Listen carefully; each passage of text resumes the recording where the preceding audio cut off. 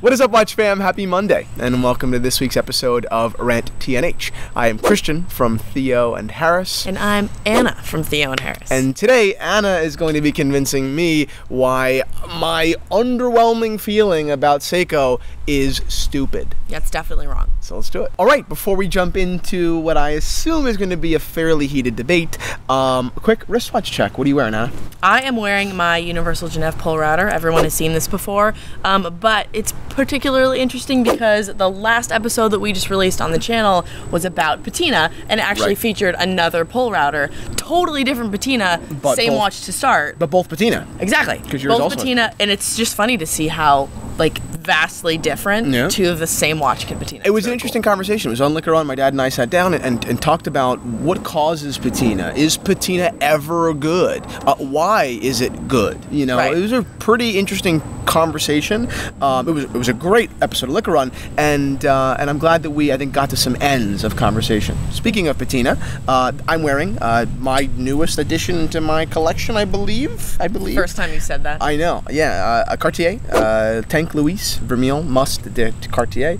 It's incredible. I love the feeling of a Cartier on my wrist. I think it's small, it's compact. It reminds me of an era similar to like Midnight in Paris that I wish I was a part of, you know? So, I'm not totally unfamiliar with Seiko, right? We've offered quite a few vintage Seikos in the Theo and Harris watch shop because I found them interesting, right? Because I think that their King Seiko cases are distinct and uniquely Seiko, right? But still, even though I know those watches, you know, I don't know Seiko. You know what I mean? Yeah, I definitely know what you mean. So I'm looking forward to it. Let's get into this. I'll set the tone.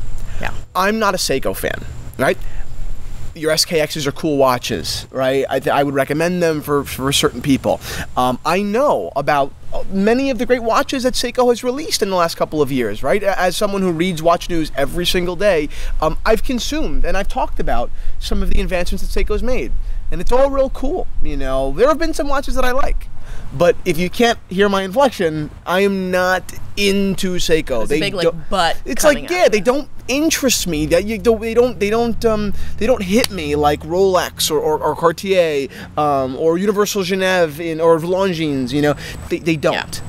Yeah. So you, as a Seiko fan, attempt to convince me why I'm wrong. So let's do it. Let's do it. So before I jump into my defense of Seiko and why I think it is so important and it is so respected, let's talk about the history first. Just lay some groundwork. Exactly.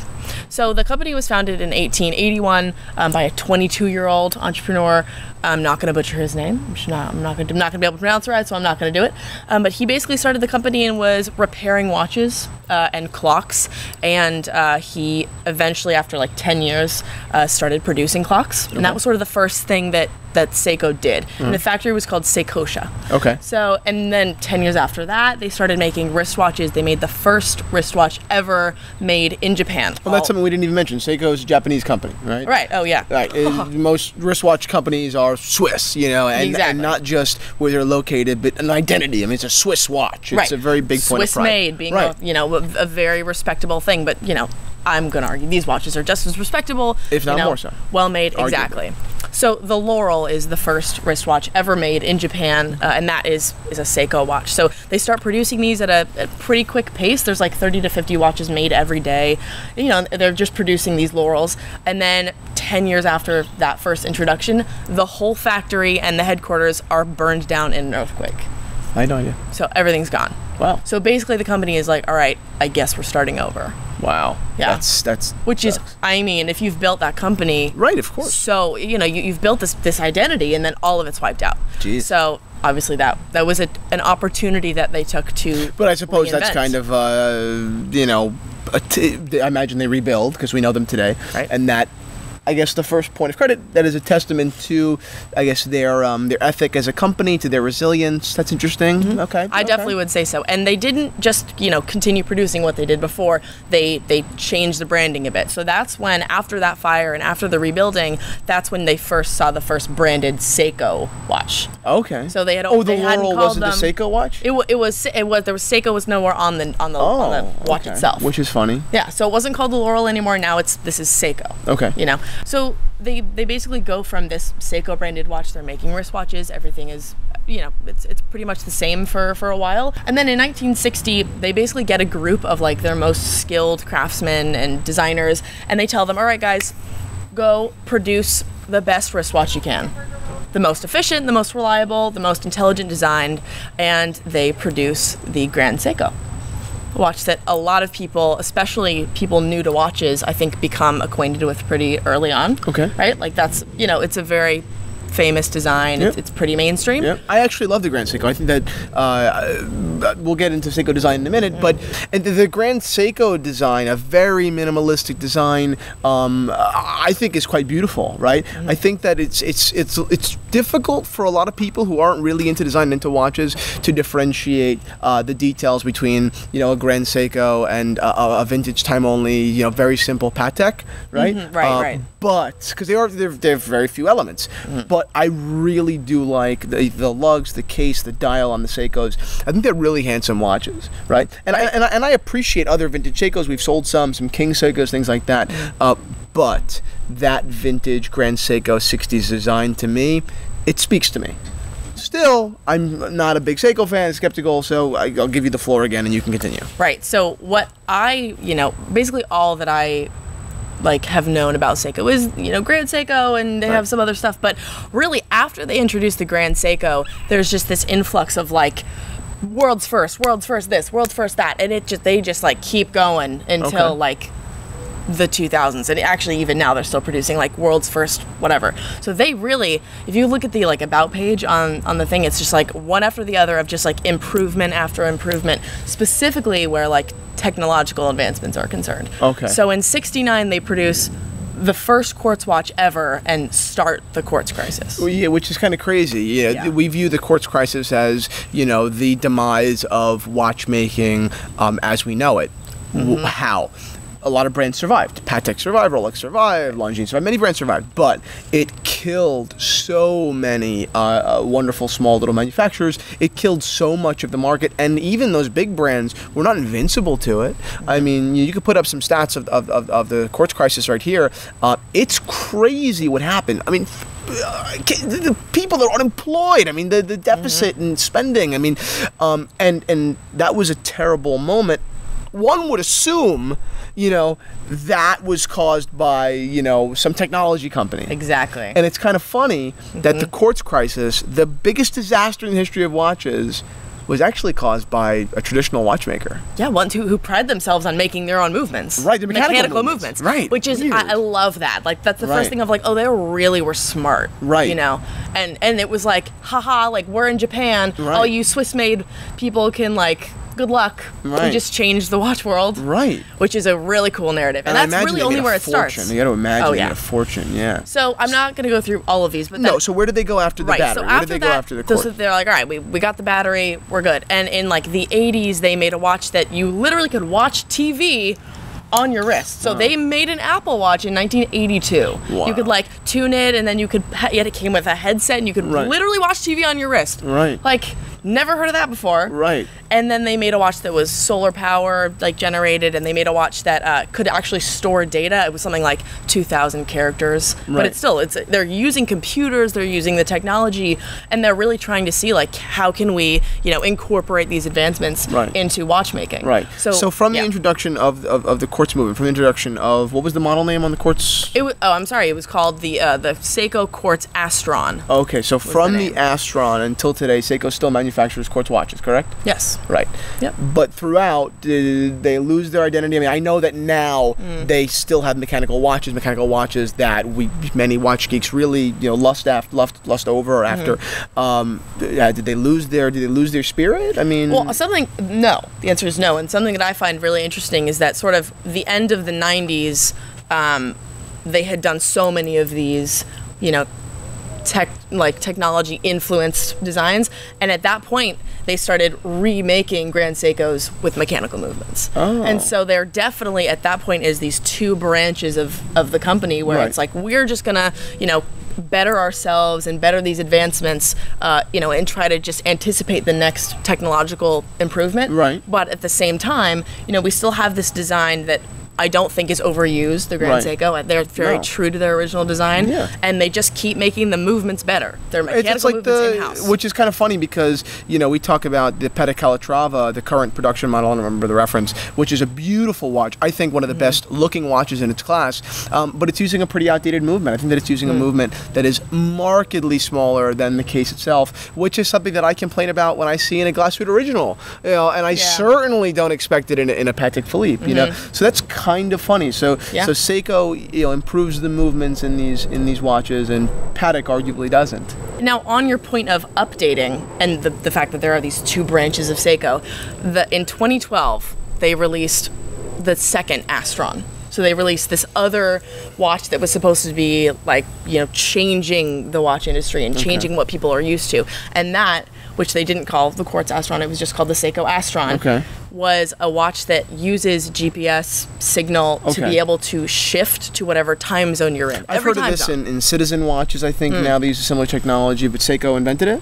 Yeah, Seiko created that. That was in 2012. So at that point, they're reusing that name. The Astron was the first quartz watch that you know, made that shift in the quartz movement, and so I think that, you know, that is a pretty modern example of like, hey, we're still in the game. We're still trying to be, you know, like change makers, technology-wise. And then in 2016, you know, they released this 8-day power reserve spring drive movement for the Grand Seiko. So at the same time, they're showing their expertise in two very different areas. Okay, so to get to some conclusions here, Seiko has been an innovator basically for its entire history. They've ruined the watch industry. They've made improvements that other companies, much more prestigious companies, don't make regularly.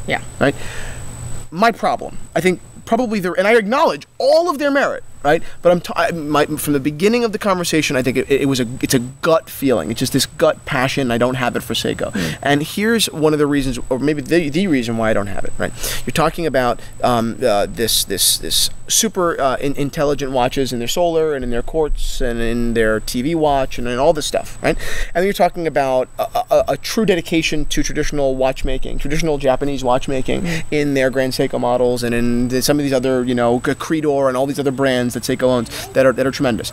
Do you not think that because Seiko is so segmented, because there is so much going on, that isn't that a reason, a cause kind of as to why I, in one instance, have not fallen in love with their entire brand, because it is so multifaceted and because there isn't one specific brand identity. Their brand identity isn't a look or a movement. It's more of an idea of improvement. It's very different. Whereas Cartier, you can sum up Cartier in 2 seconds, right? Cartier, you know, has reimagined their fundamental design principles 100 times.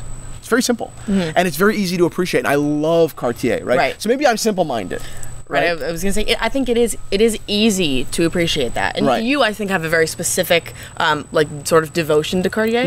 But, you know, look at Cartier. I mean, they produce a myriad of things, and it's not just watches. I think that the thing that I find so interesting about Seiko is that their main interest, I think, since the beginning is proving that they can change and make use of these advancements in ways that no one else is doing, ways that will change the industry and still prove themselves in a traditional quality of the mechanics. They've never deviated from that course, and from the beginning, you know, they're competing against the world of Swiss watchmaking because they, you know, people don't look at Seiko the way they look at Rolex. They don't look at them the way they look at Patek, you know, and they have to prove themselves, you know, every time they produce a watch, and they're constantly bettering themselves. I guess there's something very interesting to say about a company that both produces incredibly high-end, hand-manufactured, you know, hand-assembled, in-house designed, not just built, but designed and architected movements, as well as a company that's in the same name produces the SKX, right? Just a real wonderful workhorse beater, a workhorse beater that you can wear to the beach and fishing, yada yada yada. It's very interesting, you know, and I can definitely see why most brands, Lange, Patek, Vacheron, whatever, would say, you know what, we're just going to stick up here because otherwise, you know, our brand may get tarnished. Or our brand may, how about that, confused. And I think that that's a problem with Seiko, that the brand has been confused. So, walking into the conversation, I had read about Seiko. I know a little bit about Seiko. I did not know the things that you told me about Seiko, right? I think that the feeling that Seiko is a tremendous manufacturer of watches has been validated, right? They are. Right? In almost every way, basically. And I know that really the thought leaders in the world of watches love Seiko. They love Creedor. They love Grand Seiko. They love spring drives. They love all of these things, right? And now I understand it better. But it is still very interesting that the brand has probably or possibly fallen victim to this idea of brand confusion, right? Which is why I think recently, you know, they have stepped away from putting everything under the Seiko name, right? The brand still owns it, but you know, I think is it Grand Seiko is separate? Yeah. Entirely separate. It's not Grand Seiko by Seiko. It's not Seiko Grand Seiko. It's Grand Seiko. You know, and same thing with Creedor. It's not Creedor by Seiko or, you know, whatever. It's just Creedor. You know, it's top of the line. This is what we make. And yes, you know it's us. But people make conclusions on brand. Right. You know, and I think that's a limiting factor in some ways. But I mean, really, who am I to say limiting factor? Seiko is $1 billion company. Right. You know, I don't know what I'm talking about. But very interesting. I do have another question for you. Yeah. Do you think that their ethos, their sort of like mission, reminds you of any other company? I think that we did a video not too long ago about Lange's chronograph history, and I think that Lange it competes against themselves and really no one else. Yeah. And I think that there's parallel there, right? It seems like Lange just beats their own records. Right, and it seems like Seiko is kind of doing their similar thing, even though the companies have very little in common on a brand identity level. Yeah. But the brands are actually quite similar. It's very, it really is very interesting. That's a good point. Yeah, that's really interesting. That's okay. So the question is, have I changed your mind? Do you look on Seiko more favorably now? I think that like really getting into it, really understanding the history and the achievement, it's not a matter of opinion. It's impossible. It's ignorant to ignore their achievement, right? I still do think that they have brand issues, right? But, and if you're the kind of consumer that really likes to become super educated and kind of geeky and, you know, get into the unknown, I think that the Seiko narrative, which to me is almost more important than anything else in watches in many ways, is really interesting, right? I like the story of the brand now. You know, I almost feel like more than Patek or more than this company or that company, I would almost like to market for them. You know what I mean? Totally, like, because it sounds like what a story. Like for the past 100 and whatever years, we've been introducing new things, breaking new records, throwing the world on its head in watches, and we're here and we're hungry for more. You know what I mean? Like that's really cool. All right, well, thank you guys so much for watching this episode of RANT&H. Like this video if you thought that Anna brought the heat today, and subscribe to our channel at Theo and Harris. We'll see you all tomorrow on In the Metal.